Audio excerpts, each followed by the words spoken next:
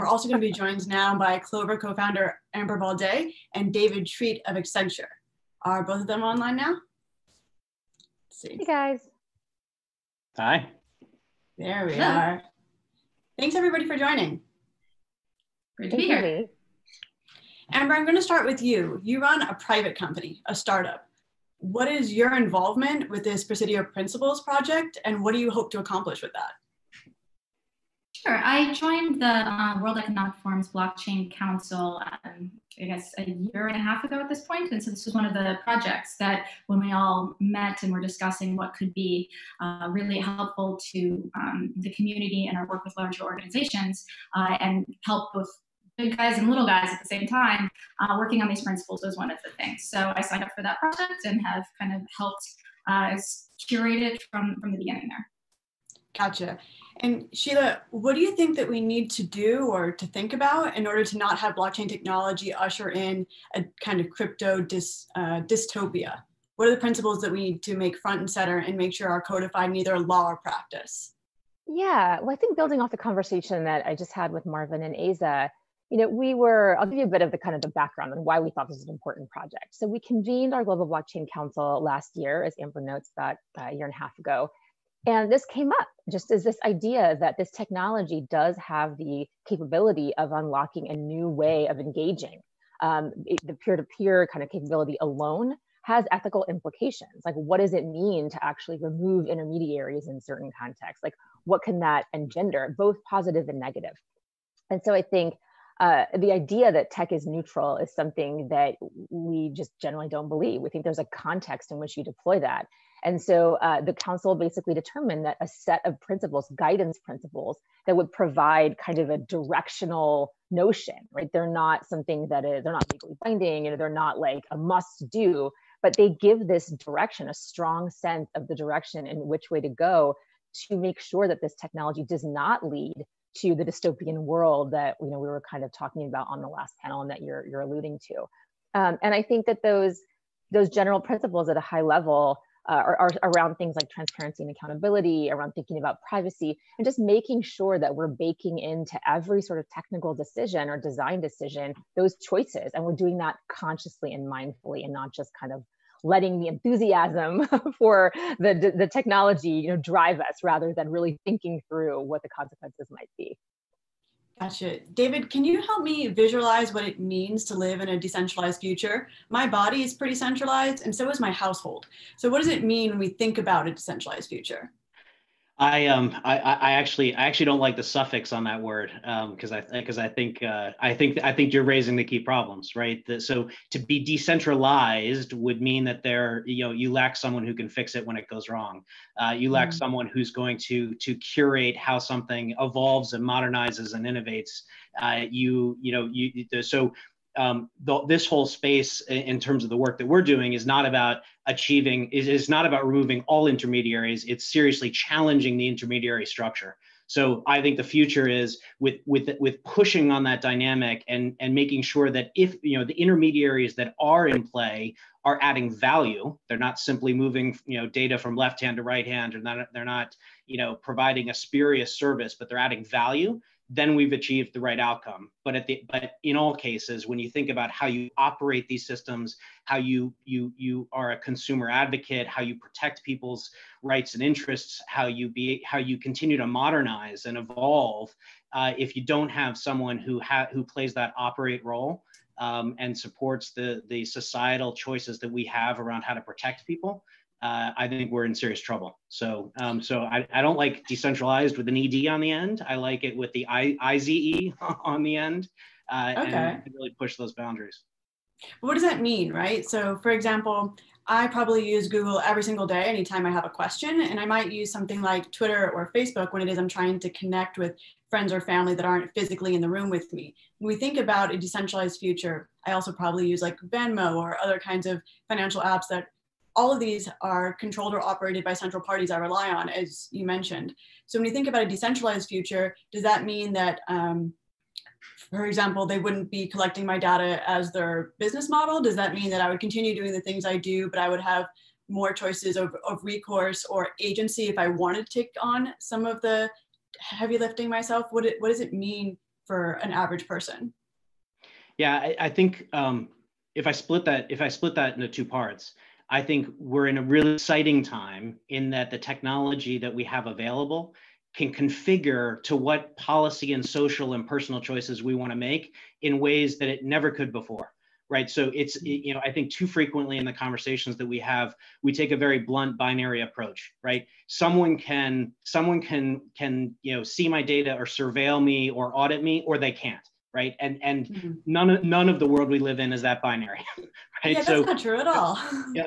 So, but I think the most interesting part and the really valuable policy discussions that are underway and law and regulatory and consumer advocacy conversations that are underway are, how do we best configure the technology that we're building in alignment with those values, the social values for the system that we want to be in. And the bright spot is that the technology is giving us better and better ways to do that, where we can do things that we'd never conceived of before, right? To be able to share data with each other in encrypted and not decrypted, to be able to keep sensitive information segregated and yet have a shared view, right? The mental gymnastics in this particular innovation space are fun and incredible, and really the ultimate outcome is it's creating the new possibilities to better configure what we want with with technology that can actually do it. So the technology is usually pretty great, right? But the problem is us. We're really problematic creatures. Amber, I want to hear from you. What do you think that we need to do in order to avoid balkanization of the internet and these like arbitrary borders that we impose? By all means, the internet is happy for whatever it is we want to use it for. When you think about like laws and standards, what do we need to do to make sure that we have a free, relatively free and open internet rather than a balkanized internet?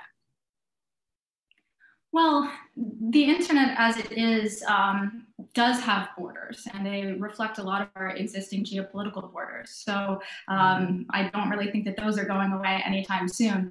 But what we can advocate for is free and open technical standards and having universal structural support for strong cryptography worldwide. And that's something that's incredibly contentious as it is. And we've seen erosions of those rights over the last several years. So the more that we can advocate for the ability to connect across borders and to recognize that the free and open movement of people and ideas and goods is no longer purely physical, but also digital, whether tokenized or not, the more that we can prevent those kinds of negative outcomes. Gotcha. And we think about global technologies, right? Some of the first things that come to mind for me are Bitcoin and Ether. I know there are definitely people that would want to see either of those cryptocurrencies become a global reserve currency. Sheila, I'm curious to hear from you. Do you think that's a realistic aspiration, and why or why not? So I've always seen, Bitcoin, Ether, privacy coin, other kinds of coins. I've always seen them as a really important part of the option space, of the option set. In terms of serving as a global reserve currency, that's a pretty tall order when you think about the sort of socio-political realities underlying this, right? I think we can't divorce the concept of money or currency from soft power, that there is a connection there that is deeply historical and that really is not going to go anywhere anytime soon. And I think that's what you see certain jurisdictions kind of pushing against, is this notion that there might be an erosion of the ability to engage in soft power, and whatever that looks like. Even sort of the threat is not meaningful if you don't have the economic power behind it, essentially. So that's why I think there's going to be, there is already, and there will continue to be tremendous resistance against the idea of truly unlocking in that fashion. That being said, I think the notion that these are not extraordinarily important initiatives in their own right, but also as part of the currency space, to me is equally like unreasonable. Of course we need things like this, and not just, by the way, for illicit activity or whatnot. There are use cases that are going to be below the notice, let's say, of kind of big institutions that are still really important and that are deeply empowering. So I think it's a matter of seeing what happens over time. But I think to kind of building off of Amber's earlier point, I do think that we're entering a really challenging time politically.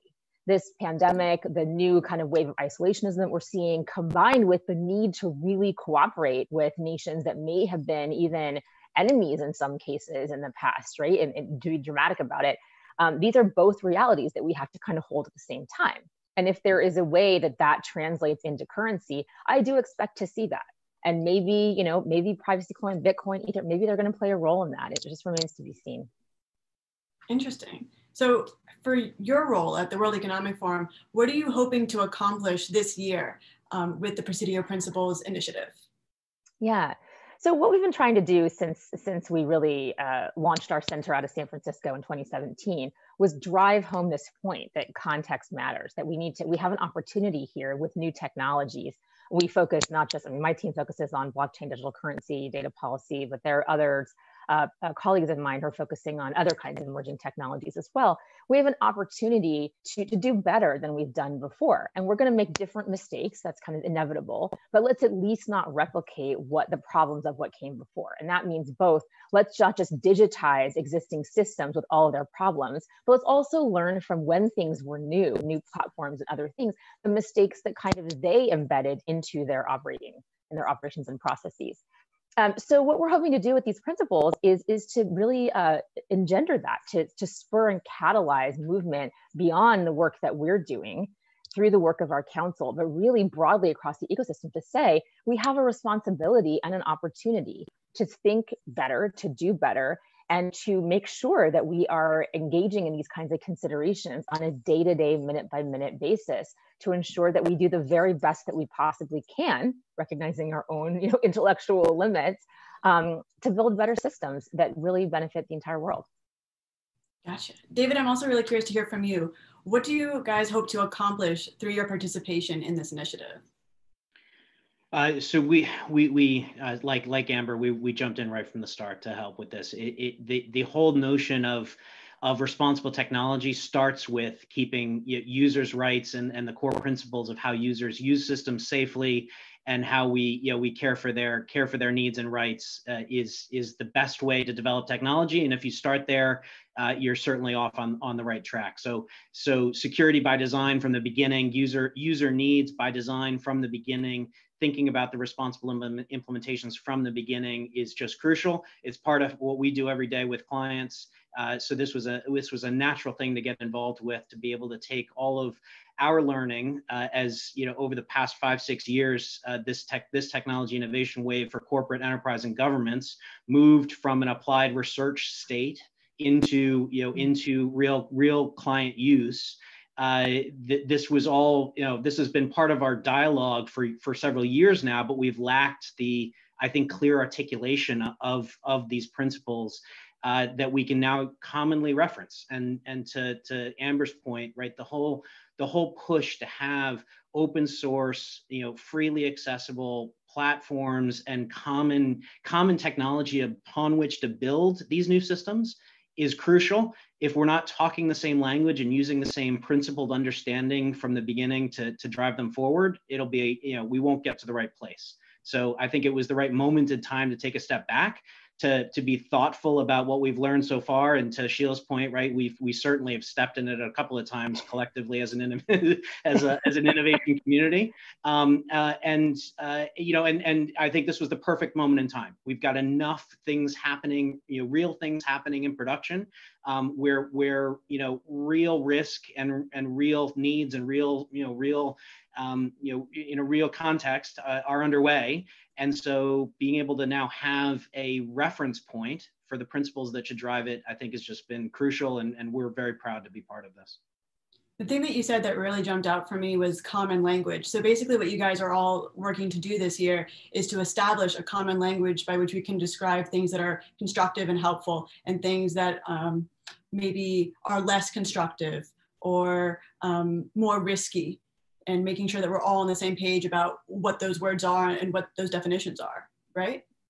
Yeah, and I actually, Sheila, if I maybe peel back the curtain just a little bit on the process over the past months, and and Amber, Sheila, I, and the rest of the team, I think we did a little bit of a fun exercise earlier this week and looked back at the first version and did kind of the basic compare. And as you would expect, 80+% of it, was there right from the start. It really was months of really focusing in on the language, and not just for the spurious kind of semantic, word choice perspective, but getting the language right is critical, and we are far better off if we are using common language, because again, this particular tech innovation space has been riddled with inadequate language. People talking past each other, left, right, and center.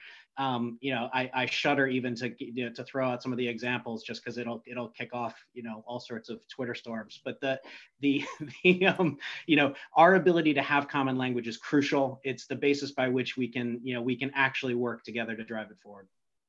Yeah, that's right. And I think I just wanted to tag on to what David was saying there, that the common language is super important. And one of the things that we did was to go out to different communities of people who often use the same words but mean different things, and get their take on it. So we posted these on GitHub as well to kind of reach out to the more technical community there, and accepted some merge requests, which we did get. It was very exciting, of people, wordsmithing parts of that document. And that's been great to see, because it's not just, how you say it or what you say it, but being accurate and precise to different people means very different things.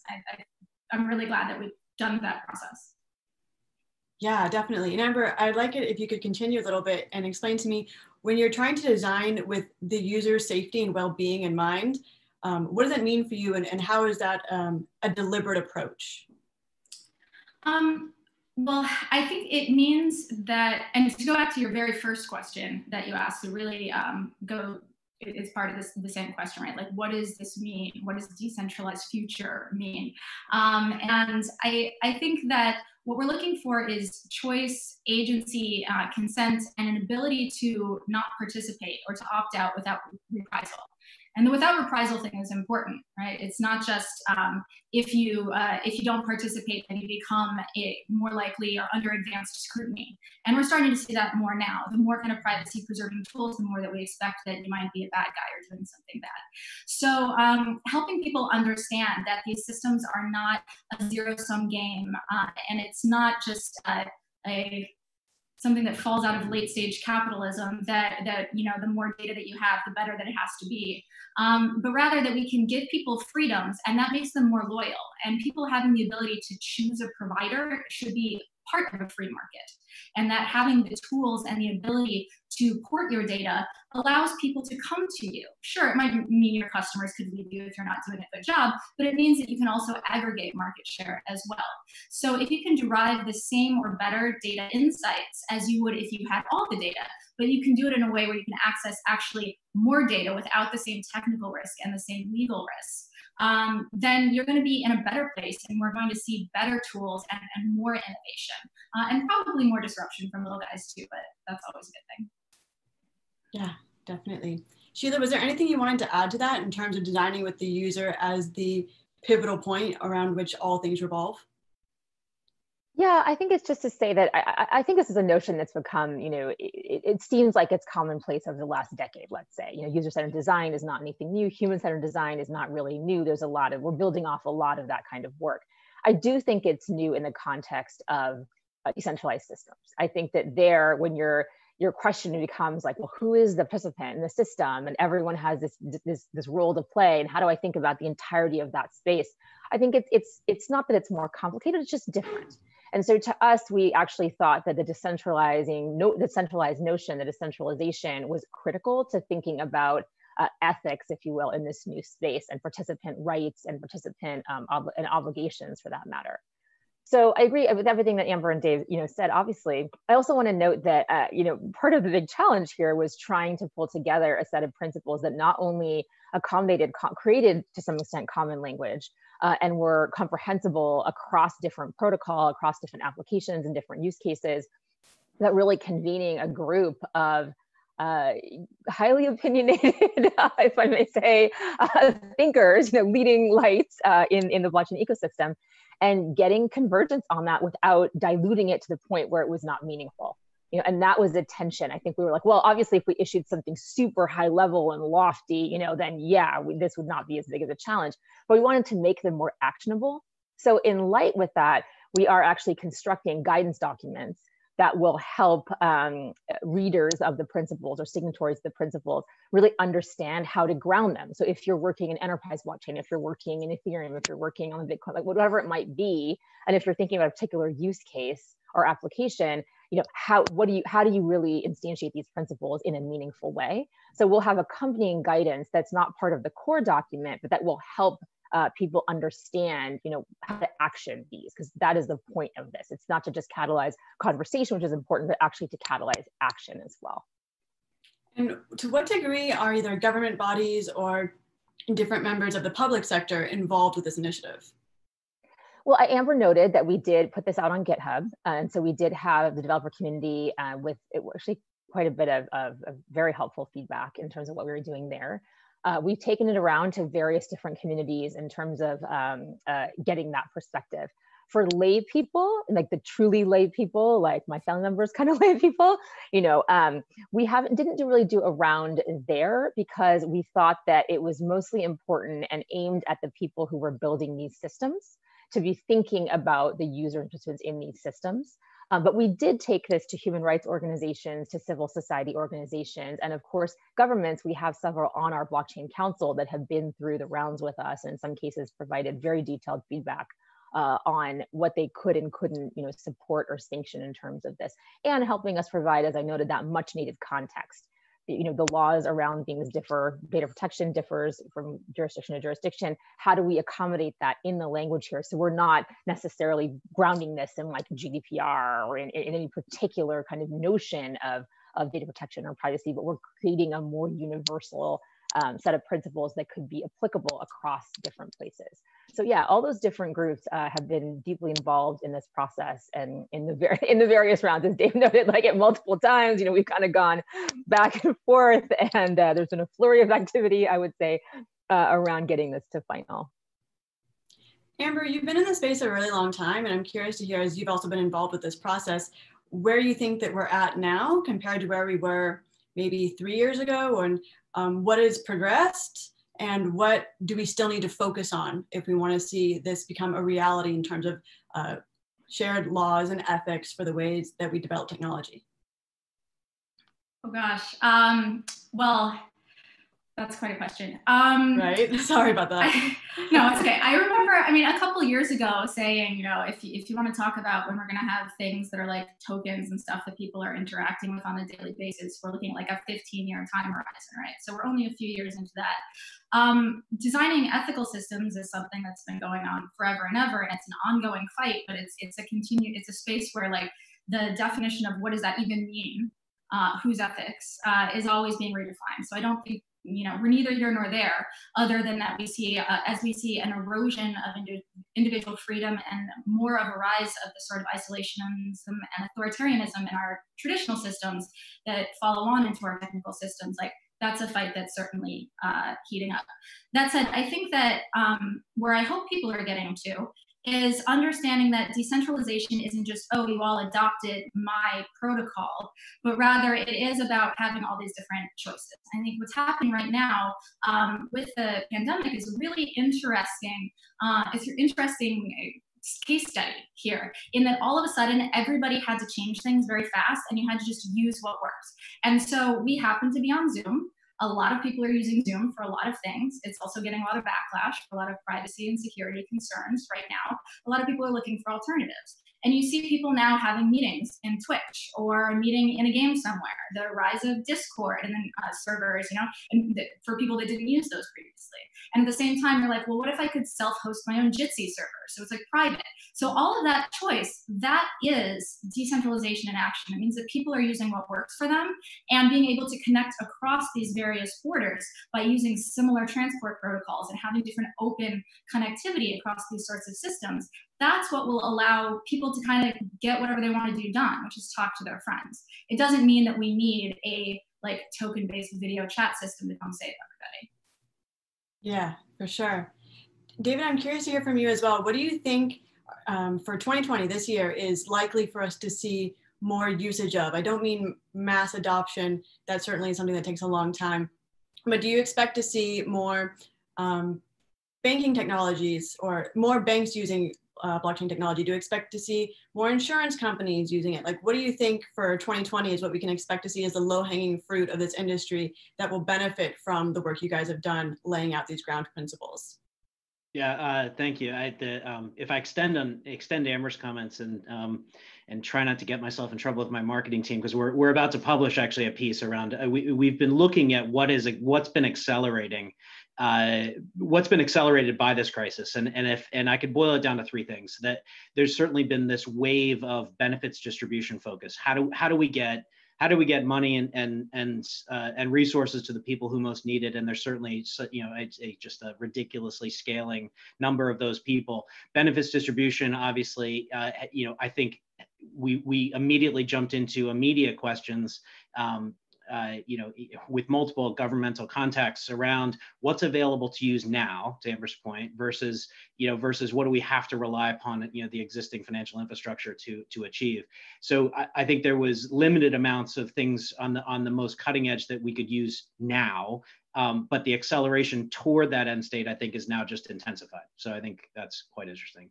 On something live right now that is just white hot, my digital identity team is swamped under. I mean, just absolutely crushed under with demand and interest and need around how do we apply the notion of digital health credentials effectively to be able to enable us all to get back to work. Right. So the whole use of self-managed identity to be able to take the attested proof of whatever I've received I've had the virus, or I've been in this context for this period of time, the combination of things. This is not a binary immunity passport or not context. This is how do you take a complex set of information with user control, with privacy and security at the heart of what needs to be put together, put that into context, and be able to match that user's control over information with that context to then drive the behaviors that will enable us to get back to work. Right. This is a complicated space, and the team is swamped under it. But this is one of the instances where actually the innovation wave is timely, in that we've actually started to implement, and from an open source perspective, there is we base all our work right now on Hyperledger Indy and Aries. There's an open source common platform that we can build towards and do it faster. This is something we partner with the World Economic Forum on around known traveler digital identity. This is one that was more timely, and we could apply current capability to really drive this forward in a different way. That's underway intensely right now.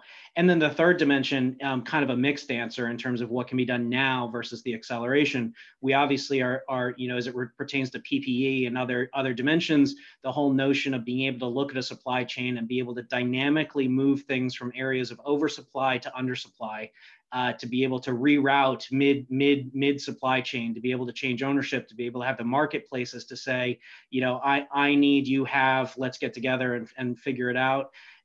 Is again all accelerating, and that's kind of a tweener in terms of things that we can do immediately versus again accelerating faster to the future. So I think if there's a silver lining to all of the struggle and hardship that we're going through, I think there's the impetus to innovate faster, which is great. I think bringing it all the way back to the principles, I think we have to be very careful that we're not, that we're doing it thoughtfully and on a principle basis, and with all, without sacrificing the focus on doing it in a safe, secure manner. So it's that balance, but a silver lining of excitement in terms of we may get to the end state faster now. Gotcha. You've certainly given me a lot to think about. Thank you so much, both Amber and David, for joining us today. Thank you.